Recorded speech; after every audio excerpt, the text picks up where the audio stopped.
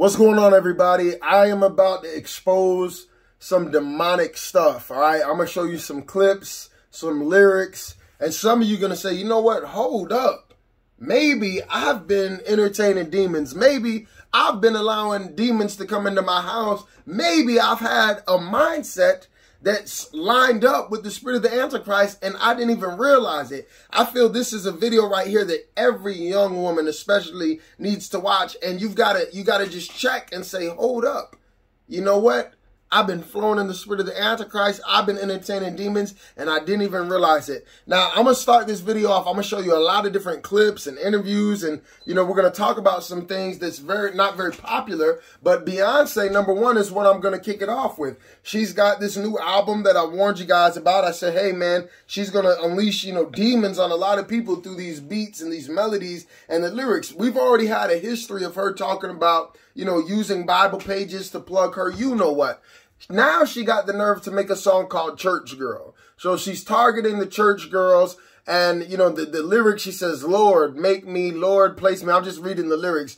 Ooh, ooh, ooh, I want to be centered. Ooh, ooh, I want to be centered in thy will. I've been up, I've been down, felt like I moved mountains, got friends that cried fountains. Oh, and then it says, I'm warning everybody, soon as I get to this party, I'm going to let go of this body. I'm going to love on me. Nobody can judge me but me. I was born free. I'm going to drop it like a thotty, drop it like a thotty. I said, now pop it like a thotty, pop it like a thotty, you bad. Me say, now drop it like a thotty, drop it like a thotty, you bad. Church girls acting loose, bad girls acting snotty. All right, and so, of course, you know, the lyrics get even worse than that, you know, words that I can't even say. And it's just, it blows my mind because guess what? There's going to be church girls singing this. Oh, yeah.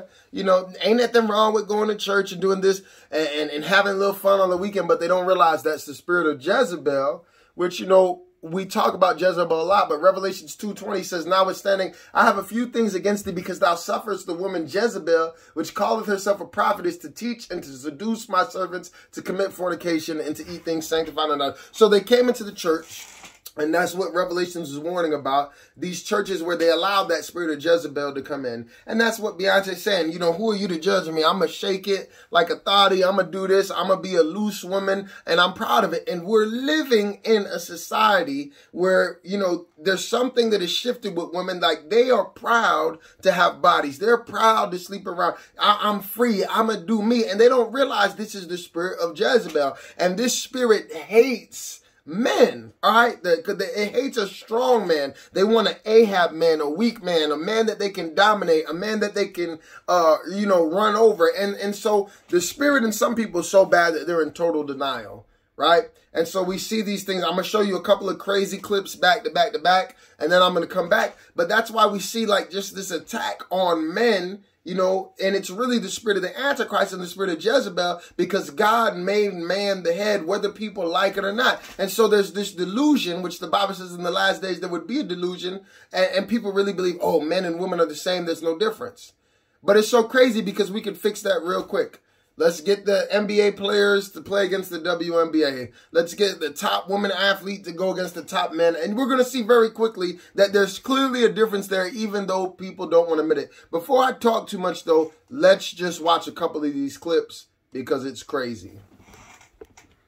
When you wear leggings, do not wear them the way a normal girl would wear them, a.k.a. a 40-year-old mom. Wear them like Claudia and Devora would. Hiked as far up as they can go, literally giving you legit, like, yank them up in between both your cheeks. So it's basically like you're naked, but with a colored legging on over top. Literally, like, you want to show everything. So here we have, you know, another woman just bragging about her body count, all these dudes that she's met on the internet, trying to act like, you know, there's no shame. Here's a girl making a joke about abortions. And what's so sad about this, I've seen many videos of girls making jokes, going to the abortion clinics and recording it. It's a sick world.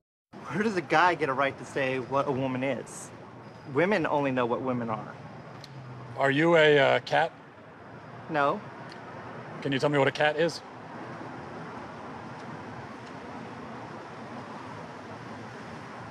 This is actually a genuine mistake. I am sorry I even came up there. You want to tell us what a woman? Because every woman believes she deserves love. Every woman believes she deserves love, and she believes that she deserves the type of love from the type of man that she believes she deserves it from. And when she finds out that the type of men that she don't like her, it's too much to bear. Like I said, women like, listen to this, women like what is advantageous or beneficial to them. So if you speak on what you don't like and that puts her at a disadvantage or it eliminates her from the equation, she has a problem with that, because now she knows that the type of man that she wished she could be married to is not the type of man that wants to be married to her.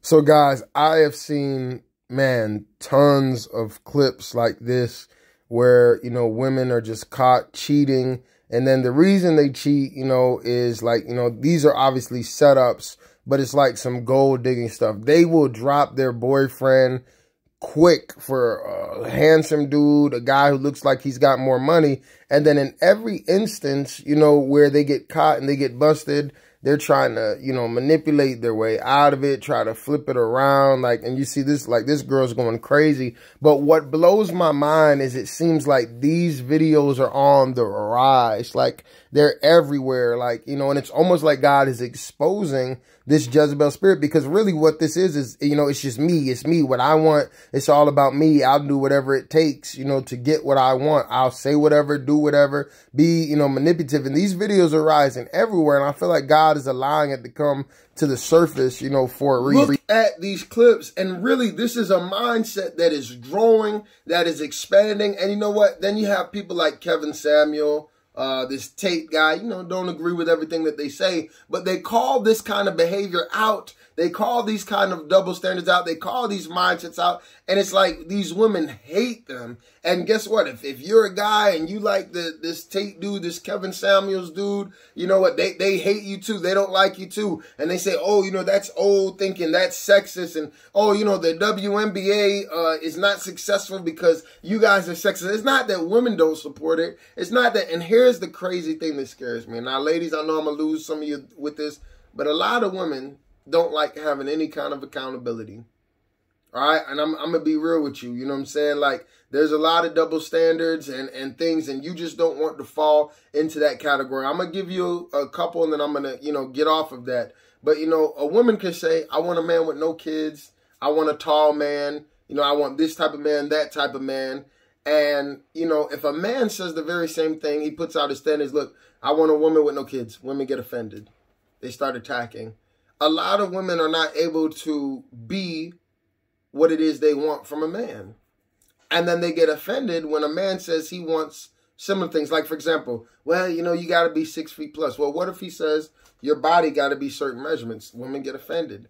Why is it that you can have these overweight women stripping down, twerking, and doing all the stuff Beyonce's talking about, and that's celebrated? You're not allowed to say anything about it. But then they don't treat an overweight man the same way, with the same type of love and energy. And, oh, he's just so, you know, every woman, you know, they're just beautiful. And it just shows there's so many double standards that you got to start questioning, like, that mindset and that mentality. I'm going to just show you a couple other clips at the end of this, and then I want to hear your opinions about it, you know what I'm saying, in the comment. Every clip that we see, let's start a conversation, whether you agree with it or not. But ladies, let me tell you, being a Proverbs 31 godly woman is the best way. Don't listen to this world. It's not, soul ties is a real thing. The Bible says two flesh become one. You know, they say it's more statistically impossible for a marriage to survive, you know, when a woman cheats. Why is that? Because there is a difference between men and women. Now, I'm not saying neither is one is better or nothing, but here's just the reality. You know, imagine it's like a man is a hunter and he's got his bow and his arrow and he's looking, right? Women, for the most part, they get to choose. You know what I'm saying? Like, if they can get the attention they want. Like, men are always trying to talk, especially if they're attractive, especially, you know, if they're pretty. But the man is often the one that is hunting, all right? And so when the man goes out there and boom, got her. Like, that's the kind of mentality. Boom, got her, got her. And so in a man's mind, it's like, yo, something about him made you give yourself to him. Like he got you, right? And this is the reality. Like I've seen it. Like a man can go out and he can cheat just because the girl is there, and it means nothing to him. She's not prettier than you. She doesn't treat him better than you. It could be a stranger. I've seen dudes go to the club and just cheat for no reason, just because it's different. But the reality is, most women, if they're in a marriage or a happy relationship, they're not going to just cheat with some strange dude. Usually it means something. And that's why a lot of times it's different. I'm not saying it's better. I'm just pointing out there is a real difference there, you know what I'm saying, in the psychology and the thinking and the emotions. Usually when they cheat, the dude they cheat with is either offering something that other guy did not offer, failed to offer. But because the women can choose, you know what I'm saying, guess what? You know what I'm saying? Like, there's a reason why you let that guy. You see what I'm saying? And so that's why with a lot of men, when a woman cheats, their ego can't get over it. And the reality is God made man and woman different, all right? And I get a lot of emails and messages, you know, the man cheat. I've been on both sides of that. I know what that feels like. But if you really be honest, you know, men and women do stuff most of the time for different reasons, because we're wired differently. That's why we communicate differently. And the bottom line is the world is trying to blur the line. Men can get pregnant and men can have periods, and we can't define what a woman is. It's just crazy. There's clear differences in the behavior patterns for the most part. And of course, from the science, the physical attributes, you know what I'm saying, of what makes a male and what makes a woman. And the world's trying to blur that. And that's the spirit of the antichrist. That's the Jezebel spirit. You know, God made a man and a woman. And that's, you know, that spirit is saying, no, you're wrong, God. We defy you. We shake our fists in front of you. With the abortions, you know what I'm saying? That's sacrificing to the idol of you.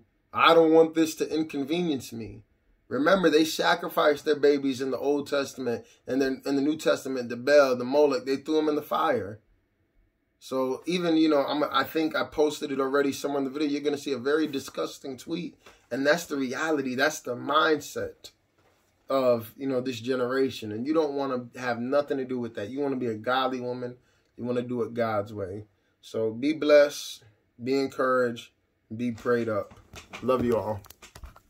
Men go out every day. They sacrifice spending time with their children. They sacrifice living a peaceful, relaxing life so that they can go out and provide for their family, so their wife can stay home and relax. Women, like, resenting men for wanting to provide for the family.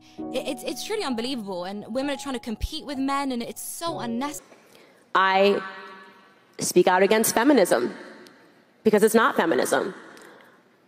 What's happening today is a radical form of a woman's movement. The idea that we don't need men, that men are always and constantly, once again, the oppressed versus the oppressor. I have news for people that do identify themselves as feminists. Men are not dropped off by the stork. They are born. We are the people that have to carry men for 9 months. They are our little boys, they are our sons, they are our husbands.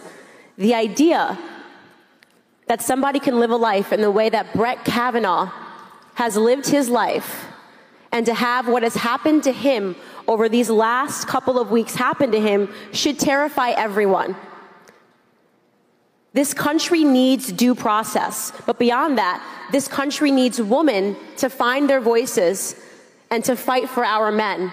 Because what is happening right now is a cultural war on men.